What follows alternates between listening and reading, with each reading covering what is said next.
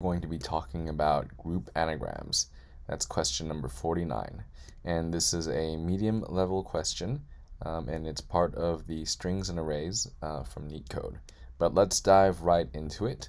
So the question is, given an array of strings, so let's look at the example here at the bottom, right? Given an array of strings, group the anagrams together, and we can return it in any order, but our output is basically a nested array, an array of arrays, where each element or each group contains the anagrams.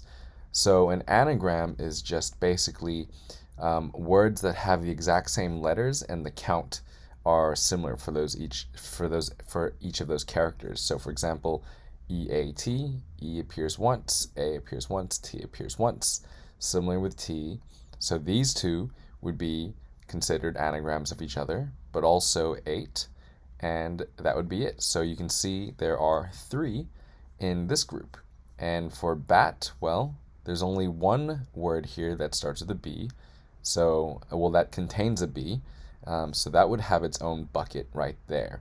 So we're grouping the words from the strings here into groups of anagrams.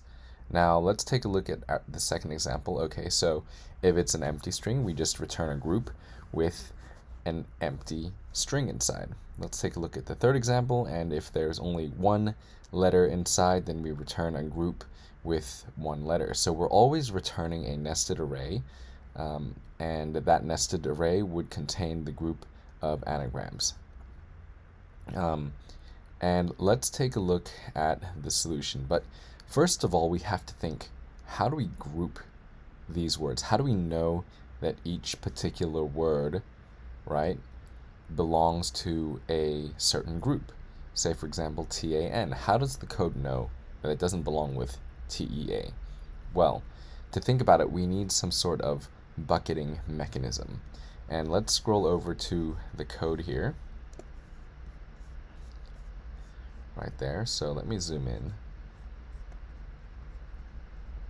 And this is the solution right here, right? So I wrote down a utility function which just passes in one of the strings, and what we're essentially doing is we're splitting up the string, right, into what the result would be an array of the letters, and then we would sort the letters in alphabetical order, and we would join them again together to create a specific key. So the result that we want to get from here, right? Let me just copy and paste this example here and post it at line 5. All right, so the shape that we want is going to have to do with the keys that are being created. So EAT, right? If we arranged that alphabetically, it would be AET, right? And if we went to the second element and we arranged that alphabetically, it would also give us AET. And now we know that, okay, EAT and AET, they belong in the same group. If we went to TAN, that would be probably ATN, if we're going to be grouping it, sorting it alphabetically. So the key for tan, it would belong into this key, the ATN group. And how can we actually include that? Each of the letters. So what we want is some sort of list, right? We go EAT, TEA, and if we're going through, we're iterating through, okay, 8 is also one of them, so it's getting pushed in there, right? And then NAT, nope, but if we sort that alphabetically, we can see that that key turns into ATN.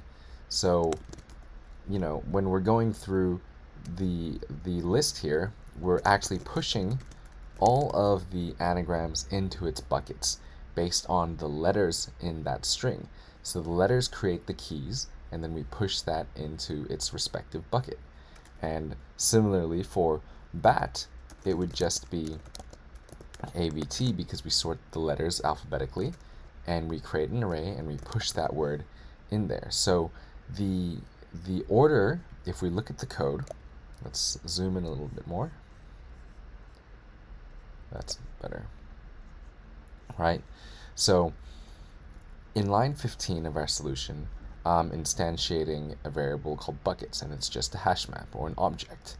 Then what I'm doing is I'm iterating through the strings, so I'm iterating through all of these individual strings here, and then I get our key using our utility function right here, which is just passing in the value, and what it does is it just splits it, and then it sorts it, and it joins it back into a string. So what the split does is, say for example, we have the string eat.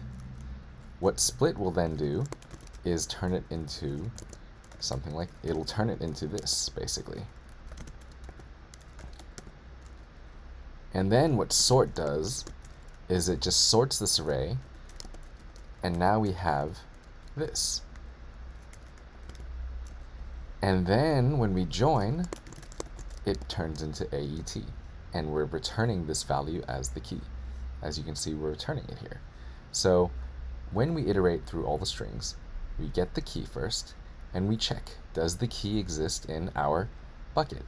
If it doesn't exist, meaning we've never seen it before, let's give that key, let's give this bucket a key that we've just created, and we're creating an array with that specific element. So it would be eat in this case. So we push eat in there. Otherwise, if it does exist, then we just push it into the existing bucket. And at the end, we're returning the list of lists, the lists of buckets of anagrams. And we can just simply do that using object.values for the bucket. And what the bucket would look like by the end of our algorithm, it would look something like this. So let's see. The key for AET would include eat, t, and 8. The key for ATN would include the word tan and nat. And finally, for ABT, we have bat. That is what we're going for. And by using object.values, we're actually just taking all of the values, right? These are key value pairs. We take the values, and it returns an array of the values. So automatically, we were just already getting these right here. So, which is actually just exactly what we want for our solution here. And finally, bat. This is the result of using object.values buckets. That on top.